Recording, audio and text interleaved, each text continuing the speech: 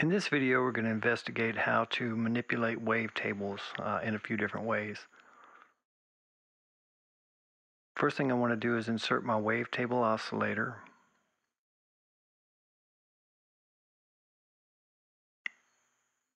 Then I want to turn the velocity up a little bit just to make sure my keyboard's not so sensitive. I want to go to the parameters section of my wavetable oscillator. And here we can see as I move the wave index up and down, it goes through the default waveform. I'm going to bring in some of the SQ80 waves that I got online, and I'll leave a link down at the bottom for that. Here you'll see my SQ80 file. Open that up. You'll see the raw waves, and I converted those, which are an AIFF file, into waves. And we're going to work with the bass. And you'll see where it says bass 1 here, and then in parentheses it says 1 to 8. Ensoniq only used 4 or 5 waves to cover the entire keyboard, so that 1-8 refers to the first segment through the 8th segment of 8 notes each. So actually the first 64 notes used that wave, and then number 9 used that wave for the next 8 waves, and then of course 10 through 11 and so forth. Hopefully that makes sense. So I'll pull the first one into the first slot. Now I'm going to increment it up to about the 9th slot. And that's because I only have 5 waves and I have 16 slots, or in this case 4 waves. So then I'll increment up to about 13, and I'll pull in another wave. And then I'll go all the way up to 16 and pull in the last wave. And you can see here that the factory wave is still in there and all the spots that I didn't put a wave. But we're going to get rid of that by clicking on the fill button here. And that is actually going to fill in all the spaces from the waves that I input so that they morph smoothly together.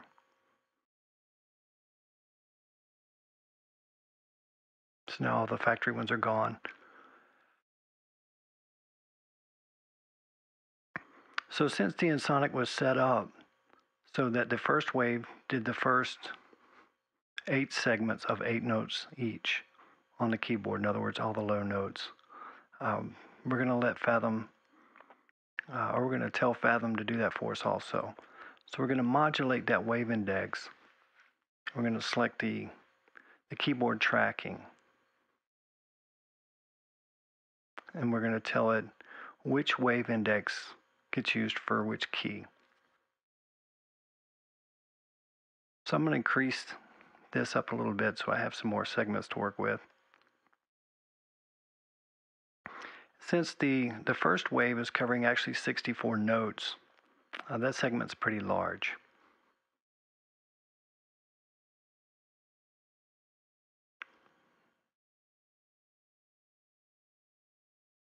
And since it's segment 1, I'll pull it all the way down. And the last one, the last note, or the last wave that we brought in was pretty small. Or when I say small, it didn't take up the same amount of range. It only took up, I believe, 12 through 15, so 16 notes versus 64.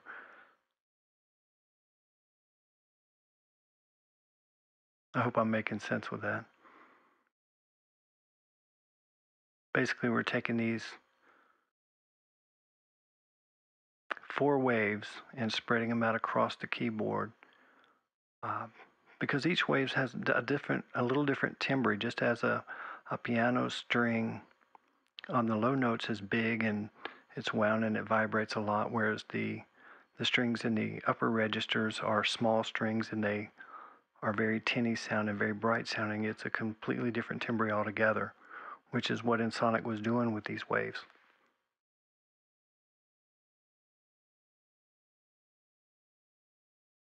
Right now I'm making this process more complicated than it needs to be. Really, it just needs to be kind of linear. I'm just moving around dots. I'm going to bring that in so that a good portion of the lower register still uses that first note or that first wave before it starts morphing through into index number 3, 4, and 5, and so forth.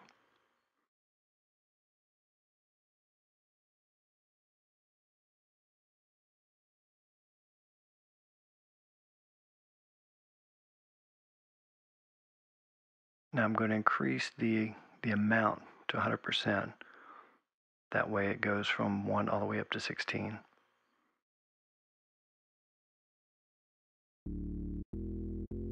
I'll give you an example of what that sounds like.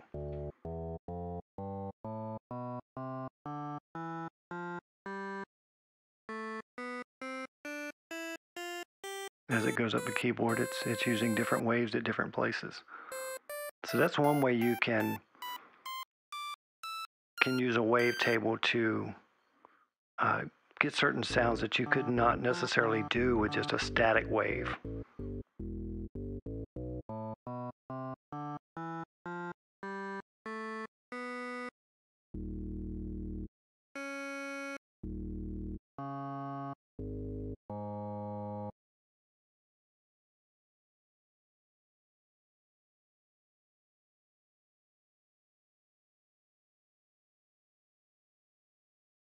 So we're going to close out of this. We'll delete this oscillator. And we'll start over and do another one in a different way. So we want to reinsert that wavetable oscillator. Go back to parameters so we can see our wave index again, which has our factory wave, our factory wavetable.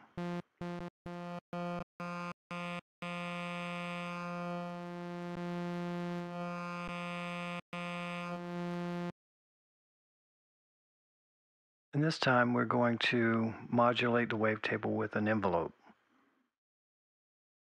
with the idea to be able, or to take it from the 16th index to the first index fairly quickly.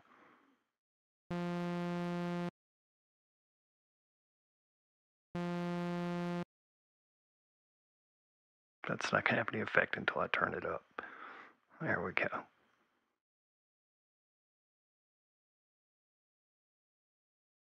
Now we can see I've got 100%, so it should take me through 16 all the way down to 1, since my envelope starts at the top. And you can hear it has that percussive sound, kind of like we had in the FM. And we can increase the period to make that a little bit longer.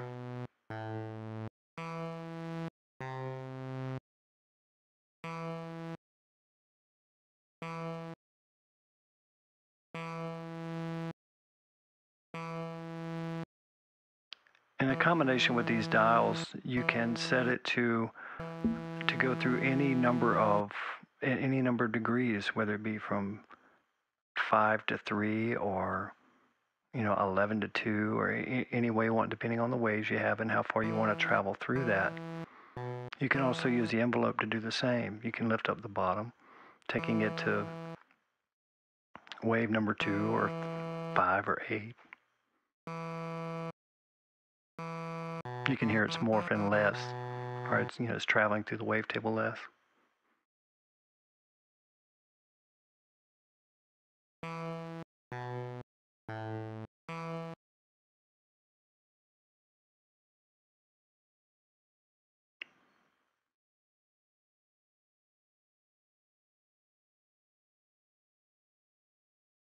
Okay, so there's that one. We'll get rid of it, and we'll do another one.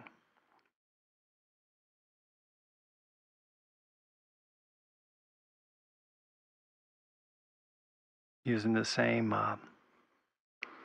factory wave, or wavetable. This time we're going to modulate the index with an LFO, so that it scans back and forth through the waves.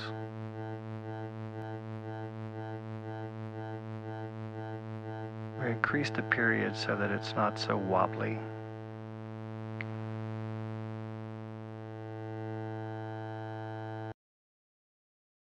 Set that to bipolar so that it goes both positive and negative. bring the dial to the center, so then we can control the range with the strength of the modulator.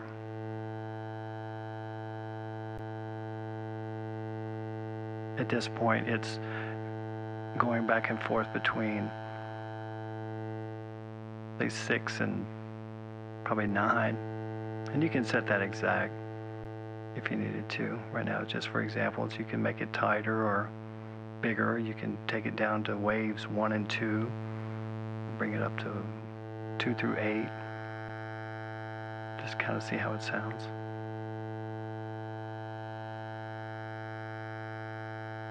Right now it sounds like I'm getting a haircut.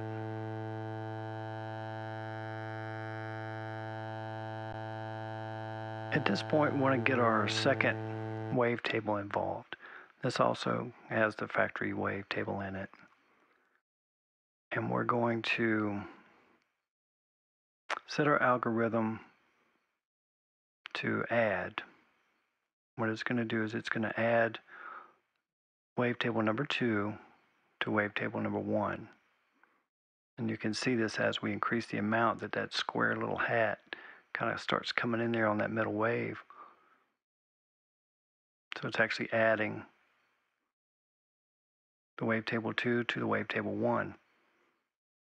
We can decrease the pulse width of it to see it a little more clearly. What's going on there?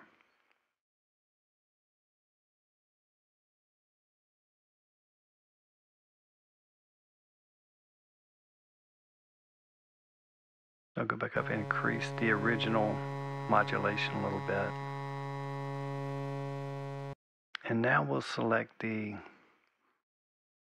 phase of wavetable number 2 and modulate it. And it's going to take that pulse and move it back and forth through the wave that's being created through wavetable 1.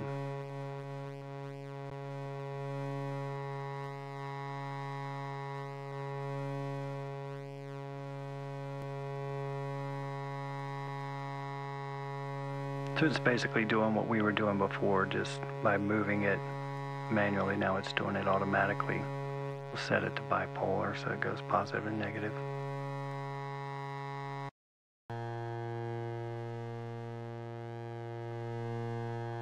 So at this point we have wavetable 1 oscillating with an LFO through a few waves of its own, and then we have the pulse modulating through, creating a unique wave here in the middle. Now we're going to take the wave index of wavetable 2 and modulate it also. So at this point we'll be modulating wavetable 1, wavetable 2, and wavetable 2 will be added to wavetable 1 to create actually what we hear.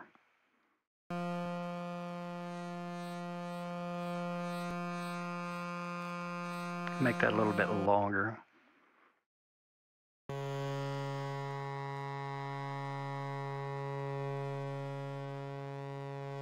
So at this point we have a whole lot of modulations going on, just kind of morphing our wave around, which gives it depth, gives it a variance. It's not so static, and this is what makes wavetable synthesis so cool in my opinion. Especially for pads, because they can just really wander all over the place.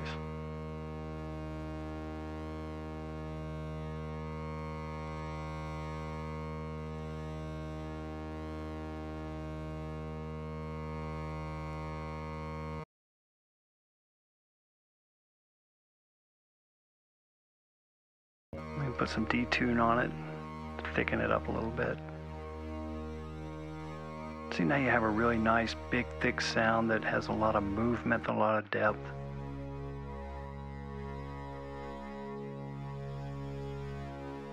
And the possibilities are endless. So that's a little bit more with some wavetables. Hopefully that shed some light on some things and provided some inspiration to move forward.